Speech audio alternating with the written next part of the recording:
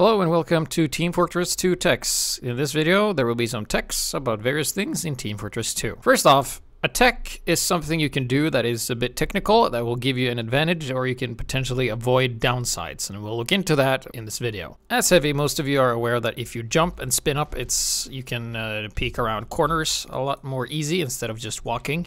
You can jump and get a bit of a momentum start. Also works great for checking your back without using any movement, because it is faster to just do this. So the first off is just a Tomislav thing. If you keep jumping and right clicking like this, you will maintain your momentum and you will always be ready for battle. That is if you are using this as a primary weapon and you're not using like gloves are running urgently or Aficionados for speed, then this is definitely the way to go. Next up is the Hitman's Heatmaker for the sniper. Now this one I've shown before in another video, so this will be pretty short. If you have focus, you don't have to have full focus to use it. Just hit your reload key and do so. However, while in focus, you can unscope right after you shoot, like this. So it's a really good little tech you can use, and you can also jump and do the crouch jump jitter as well. Works pretty great. It's a nice tech.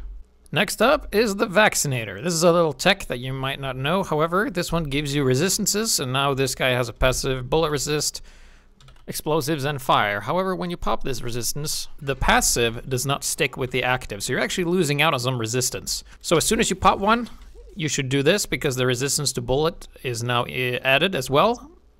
Same goes with this, so whenever you do this, you should have two resistances, because just doing a simple one like this does not give you more bullet. The shield gives you just the one and ignores the passive.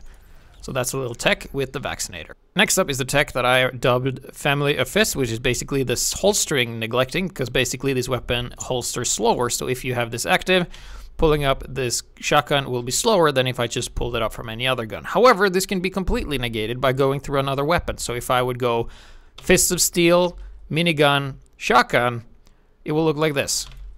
And I have it ready, as opposed to just going straight to shotgun. And this goes with all of them. If you want to go to minigun, of course you go through shotgun, like this. Or a sandwich if you have that. And it's a lot faster than just doing it this way.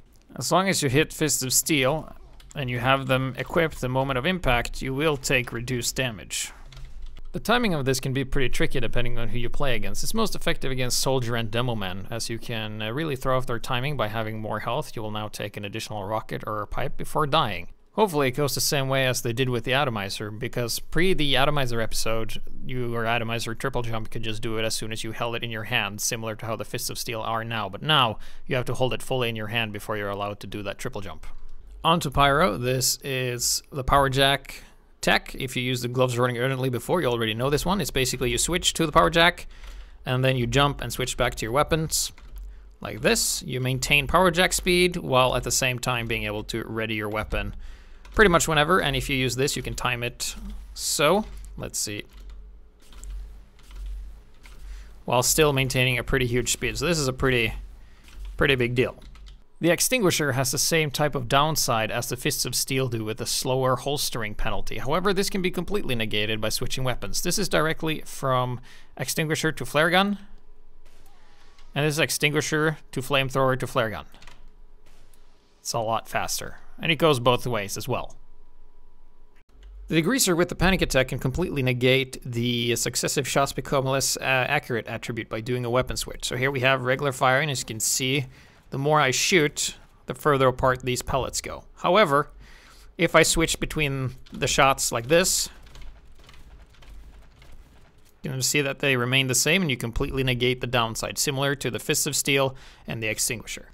For you Huntsman enthusiasts out there, it's better to switch weapons than it is to just purely right-click if you don't want to fire, like so. And you can still hold just M1, and you don't even have to right-click, and you don't have to do it while it's fully charged even. Next up is Engineer Tech. Now this tech requires you to go in Options menu and set your loadout key bindings. Like here, you set these to hotkeys on your keyboard. And then when you press these, you will switch loadout. So this is very useful for when you play on maps where there's a long way to the resupply locker in the spawn room, or it has no resupply locker, as many 5CP map does, so it's a good way to just switch and get your metal back. And then you can upgrade teleporters quite effortlessly, and it will be a lot faster than if you didn't. You can see here, you can switch back and forth.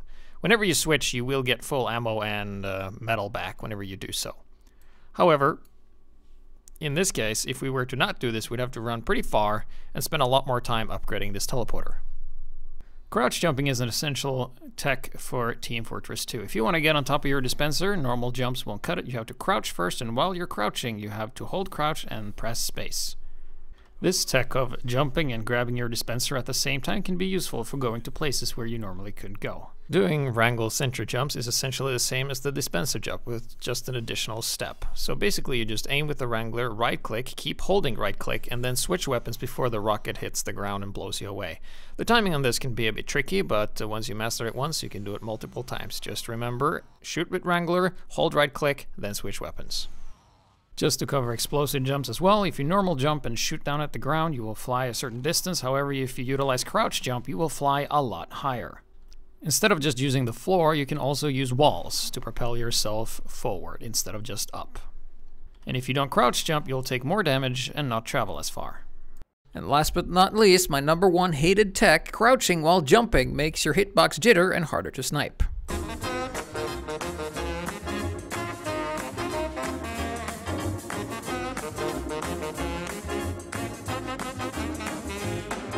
Thanks for watching. I hope some of these techs were at least new to you and that you found some use for them.